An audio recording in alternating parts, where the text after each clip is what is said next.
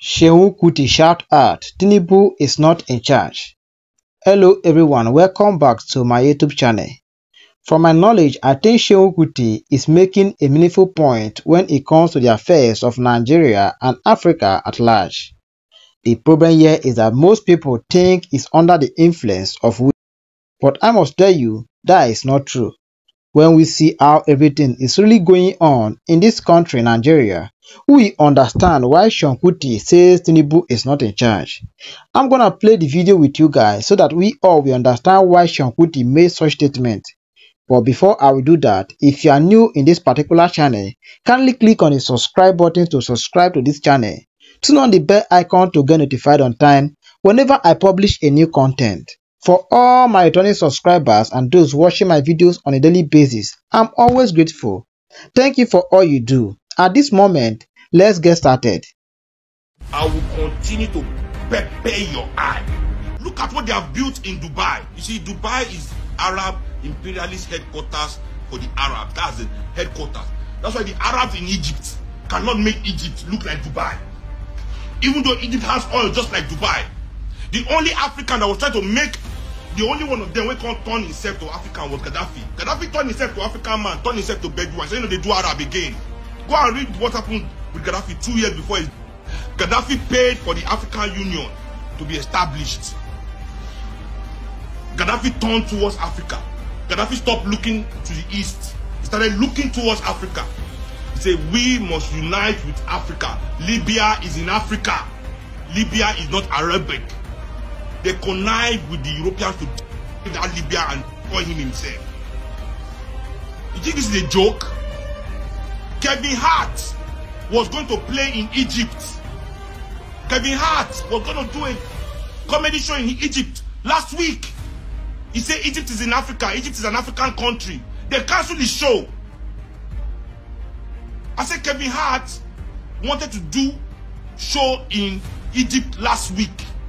Kevin Hart said Egypt is in Africa. Those Arabs cancelled his fucking show. Say Egypt is an Arabic country. During World Cup, you mugus, like you Africans know how to disgrace somebody, sha. Somebody will just be here doing chess for you people. Now just disgrace the person. Morocco is winning in World Cup. People are shouting, it's for Africa, it's for Africa. The Moroccan captain came out and said, we are doing this for the Arabic world. This is for Arabia. This is for Arabic world. This is for the Arabic world. When will you understand that you have no friends? You are looking for, I think they go do something. Say, the international, after the election, the international community will arrest Tinubu. They will arrest. I was laughing. I say, oh, the naivety. The naivety of these people. So the only reason Nigeria doesn't look like Egypt or South Africa, Southern Africa today, the only reason we say the mosquito, the sickness was too much. They couldn't settle here. You understand me? Europeans, the white people of this world, they are from Europe. Europe is one continent. They are from Europe. Have you seen Australia recently? They are the ones occupying it. They are like the full Australia. They're the majority in Australia today. Don't you know that Australia is a black country owned by the Aboriginals, blacker than me and you? How many of you know that Australia is not European? Do you know that those white people are from Europe? All the white people you see in Australia today are from Europe. Do you know that? You think they were born there? They went there and they took that whole continent from the owners of it. Those people that own it are still there, but they dare not claim, say, they are trying, they are fighting. They are the owners. They are the original owners. But Australia is not their own. United States of America, does it belong to Europeans? Well, are Europeans the owner of North America, Canada, and United States? It's owned by Native Americans. The Inuits of Alaska. the Incas of Peru, the Aztecs, the Cherokee. These are the owners of America. Where are they today in their own land? They are not up to 10% of their own land. Let's go to South America. How many natives are left inside? In fact, in Argentina, the natives in Argentina are less than 1% of the population of Argentina today. I repeat, the natives of Argentina are less than 1% of the population of Argentina today. Because they speak Spanish in Mexico, they'll say Hispanic. Hispanic is not a race, so don't let them lie to you. It just means they came from Spain. They are Europeans that took that place today and they speak Spanish.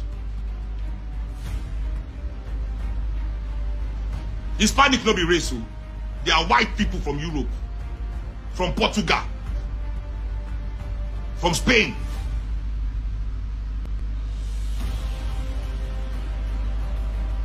They have taken all these things from everybody in the world. And they have taken yours too. They have taken everything that belongs to you too. But you are too, your elites, these people you worship, that tell you to forget your problem. For 3.5 years, them and their stooges, their boys, will be playing pangolo for you, distracting you, telling you, you go think of a problem all the time, you go crazy, you think of your problem, forget your problem. Usually you forget your problem for 3.5 years. 6 months to election, you now want to carry your problem on your head, thinking you can solve anything with 1 year voting of the same people that are just there to continue this. The best person to continue the. How many of them are really telling you what is happening? That they are not in control, that they cannot develop you. People are telling you in this country that they have billions of dollars. You know what billions of dollars is? People don't understand these numbers. I keep telling you, your brain, our brain as human beings, not just your brain, our brain as human beings, have not evolved to understand this concept of these big numbers. I'm telling you, because people don't understand when somebody say, I have $1 billion. One, Nikonio, you don't understand what that 1 billion means. Okay. I always give this example to help people understand. 1 million seconds. 1 million seconds is 11 days. 1 billion seconds is 38.5 years. That is the difference between million and billion. I repeat, 1 million seconds is 11 days. 1 billion seconds is 38.5 years. Somebody that says I have $1 billion can be throwing $1 like this for 38 years non-stop before it will finish. Somebody with $1 billion can be doing $1 like this every second for 38 years before it will finish. Is this car you want to buy? Okay, Rolls Royce. How much is one Rolls Royce? $350,000, $400,000. You buy 100 Rolls Royce. Buy 100. That's $40 million. You still have 960 million. You want house everywhere in the world. $1 million house in all the major cities. So that's 1 million times maybe 200 major cities in the world. $200 million. You still have 760 million. Okay, I want to buy my clothes, man. Clothes, man. The latest every. In fact, Gucci, Louis. So you have spent 100 million. You give Gucci 30. They just keep it in your company. Be sending me the latest. You still have what? $660 million. Okay. So now amongst us, there are people with billions that they have made from us. I repeat, these are not Bill Gates. These are not the Bill Gates. So you can say, okay, without Bill Gates, there is no Microsoft. So I can't tell me that without Dangote, nobody will sell me cement. There must be somebody to sell me cement. Nobody will grow food and spaghetti. No, don't tell me that. This is not a Steve Jobs. That without him, there's no Apple. They sell our oil, they sell the things that belong to us. That if anybody sell them, you will become billionaire. Which of your candidates discuss with you redistribution of wealth? When we say redistribution of wealth, we are not saying we want to seize Otedolas money or Dangote's money or Ilumelu's money and share it for everybody. No!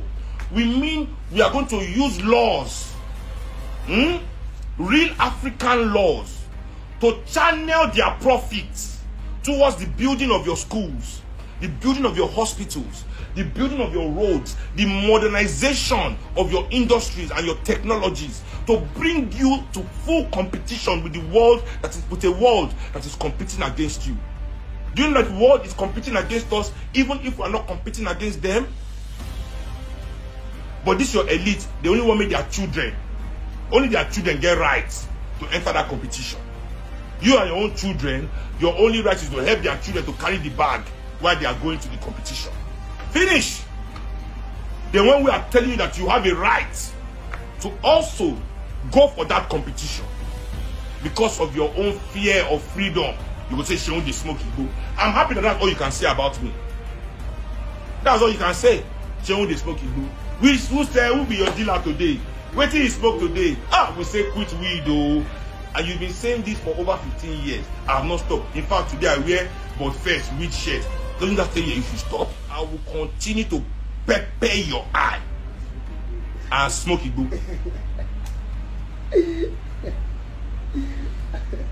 I will continue.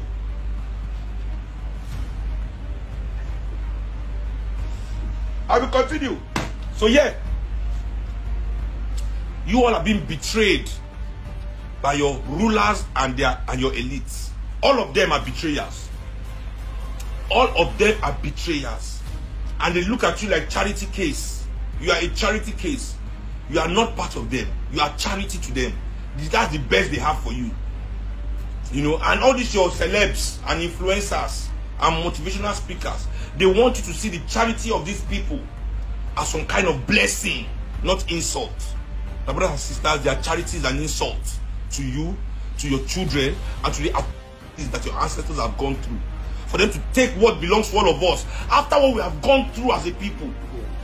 Look at what we have suffered in our lives as African people. There's some African people now have the opportunity to at least restore some dignity to our lives.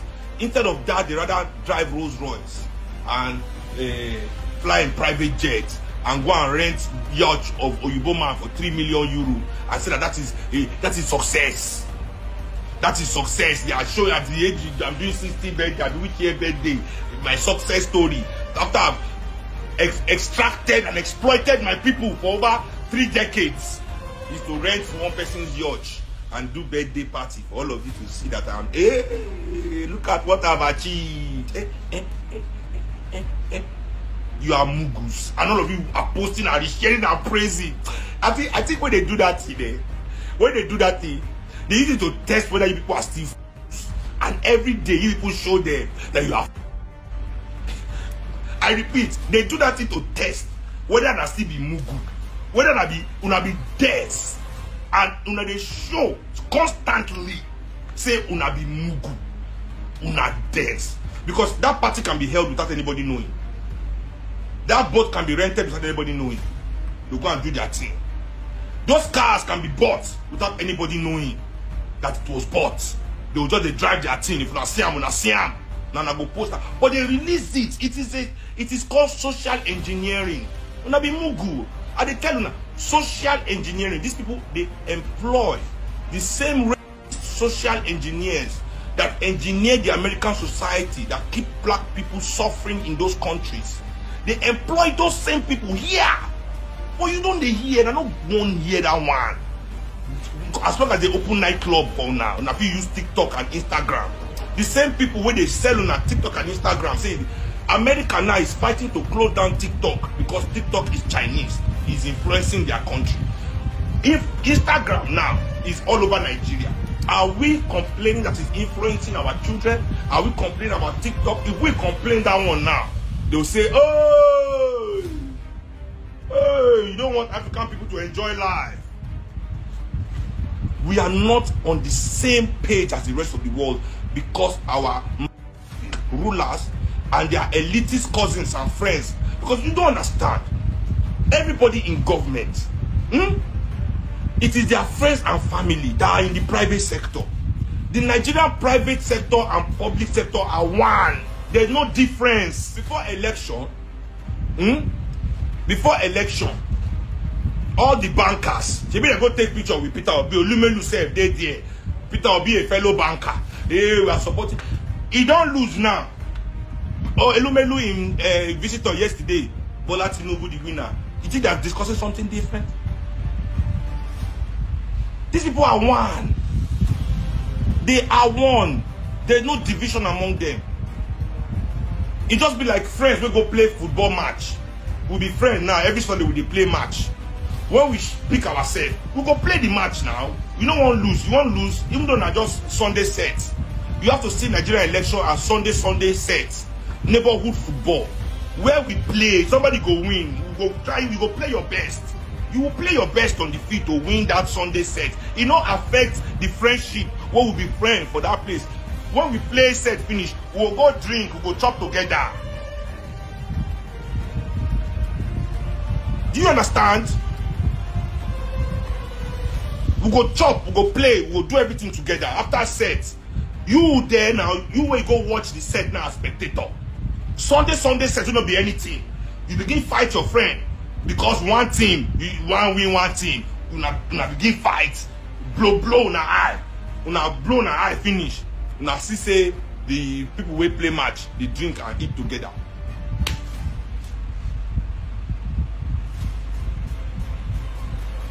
I don't get it. So they are sitting on billions. All these people. From you know, talking Obi is a billionaire. You said it yourself. Any billionaire in Nigeria can revolutionize any sector in this country for the people of this country without help. Once you have up to billion, you see, in education you want change for this country, you can change it. You and your friends, you call them, you want to develop our country. This is not for profit. And it's not charity. We will constitute a committee, put a board of people with no education, say develop, we will fund it. Improve, if not healthcare, if not housing, whatever it is, these people have amassed the wealth to develop this country. The wealth that we need to develop Nigeria is in people's hands and bank accounts in Panama and in London and in all the places that they keep idle our money all over the world. Yet people sit down there fighting over crumbs and talking. What's going on? The whole of Africa has been taken. The whole of the world was at one time taken. Go and read the history of the Chinese people. Go and check the history of the Chinese. Look what the Chinese people went through in the hands of the British people. In the hands of the Americans. Because by that time America was becoming a strong empire. Go and read about the opioid wars, where Europe forced the Chinese people to become heroin addicts. Forced them to become heroin addicts. Our own, it was alcohol. They forced all our elites in Africa to become alcoholics. Many of the deals that were signed, many of these so-called protectorate, many of the kings signed it, they were drunk of gin and whiskey, where they never taste before. They never see that kind of strong drink. We know they do that kind of emu we get. All this Ogogoro and new tea will begin distill after we discovered Oyibo gin. Africans didn't have strong alcohol like that. Oyibo knock them whiskey, people head blow. They'll come town, get everybody in the town drunk. Like friends, give you drink. We don't know say hang over the day. Everybody there hang over the next morning. You don't feel fight now. You wait till they sleep from yesterday, Shayo. You don't know what you went through. You don't know what we've been through. And I don't know the steps we don't take to reach where we did. And why they now make us say the mistake where they make that time, they say they allow us see our reality. Because under colonialism, which was the next step after slavery. Under colonialism, we could still see our oppressor. We could see our oppression. And our people stood up and fought it again. And they realized, say, if these people can see what is happening to them, they will dismantle it totally. We must hide it from them. We must put it in a way that they don't know it is happening. We must find our friends among them that look like them, to act like what is going on belongs to them. That's what is going on. And the moment you see, you can see beyond these things. I mean, ask this is the question. This is where they let themselves down. With all these billions being amassed in this country that they are proud to say that they have. Not saying that we talk and they tell Bloomberg, that they tell Forbes. This one get $5 billion. This one get $12 billion. This one get $8 billion. This one get $25 billion. Why is this country still like this?